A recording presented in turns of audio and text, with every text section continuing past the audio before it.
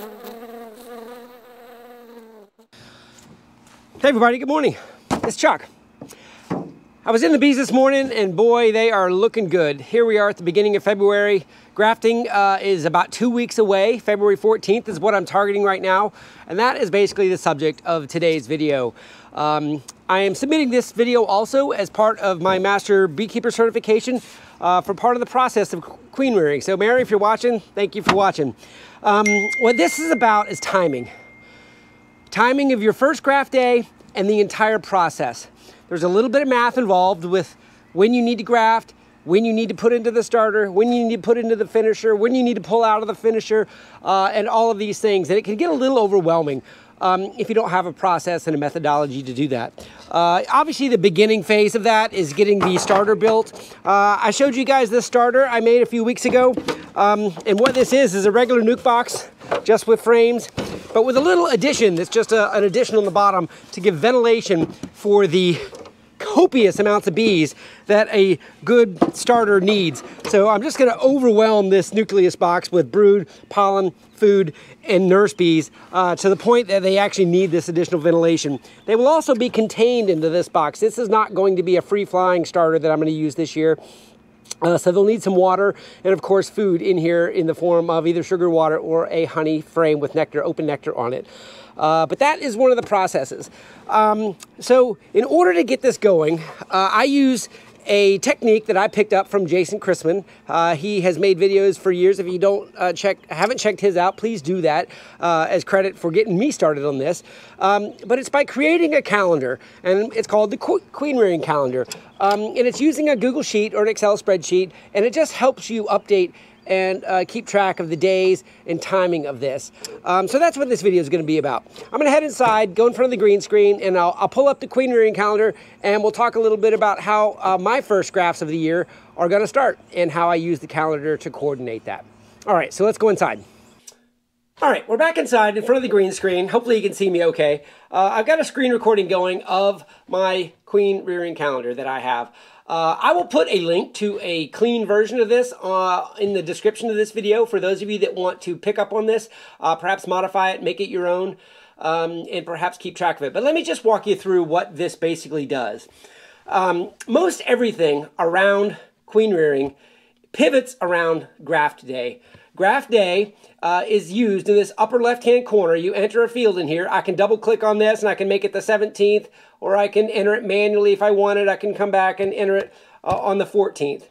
But what you notice, this date, graft day up in the upper left-hand corner, all the dates of this calendar pivot around that day. And actually, you see graft day is right here on line 7 with this green. Graft the day-old larvae into cell cups and insert them into a queenless starter colony.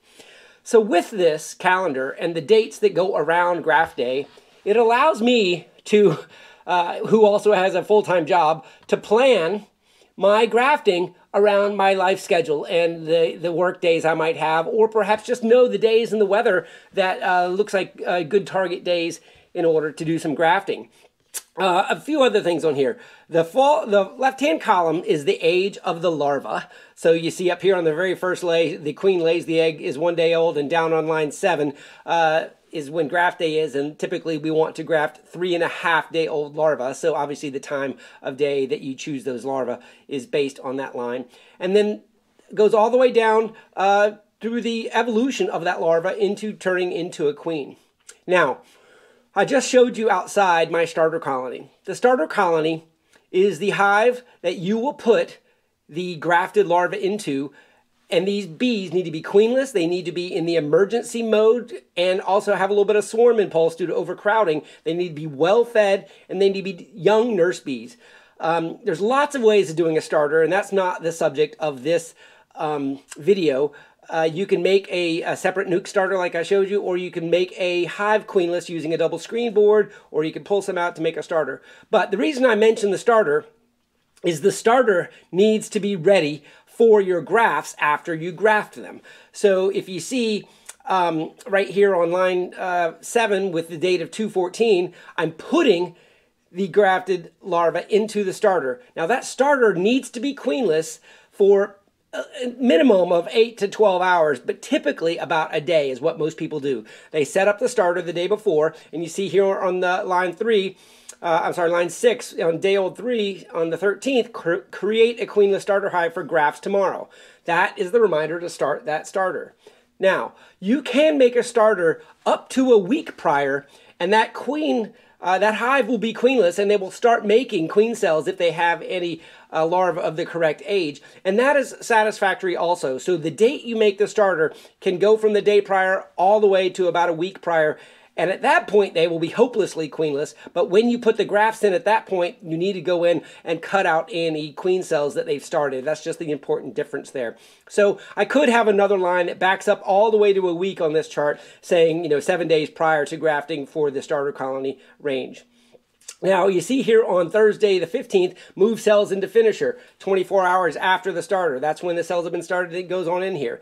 Now, the last thing I want to mention is this red section down here on the 20th and 21st. This is the part that is good to not mess with the bees. Very little movement of the cells, because this is the point where the queen's wings are developing, and if she gets dislodged inside the cell, she ultimately will not make it as a queen. She'll either be deformed or will not survive. So that's an important part called the sensitive developing stage. Now, over here in column B here, I highlight the weekends, Friday, Saturday, and Sunday. If you have Fridays off, you can highlight whatever days you want. And this is how I also use this to decide when I'm going to graft, so I know when I'm going to be home for sure and not traveling, to move them into the finisher, and also to move them into mating nukes. Now, down here on line 17, on the 24th, move the capped queen cells into mating nukes. That's a pretty important day, because the very next day, the earliest queen cells will be hatching. If I don't have them in an incubator and I need to have them in nukes for mating, I've got to be home on that day. That's why I've got that one lodged right there on maybe a Saturday, so I know I'm going to be home to do that. So I may need to do my grafting on a work day in order to be home to put these cells inside of mating nukes on a day. And that's kind of why I think this is a very handy calendar to use, because I can project the entire queen rearing process around my calendar, my schedule, and also it keeps all of the bee math and that keeps you from making any mistakes here. You come further on down, you can see mating flights. So grafted queens will be mating in early March, and that's just about right. And if you see down here, check for good weather, greater than 64 degrees, less than 11 miles an hour wind. I know you can't project weather out that far, but it is important to know that your average temperatures for mating are pretty important for her to go out and mate. And also in the mating nukes, when you take those splits off and you're putting smaller clusters together, the average low temperatures is another very, very important part of this calendar. Now, I am going to show you one other thing that I use. Like, why do I use February 14th as my first grafting day? Well, historically for me, it's been where I've had the most success. A few years prior, I've tried it the week prior on the 7th, and I just didn't get good mating success. That was probably due to low drone quantities, or the drone quantities were not mature enough and populating the drone congregation areas at sufficient quantities to get successful mating. I have another graph that I use over on this page, and this is pulled off of a website, and I think I have it listed down here, weatherspark.com, and this is for Jacksonville, Florida. The historical average highs and average low temperatures in the winter in Jacksonville.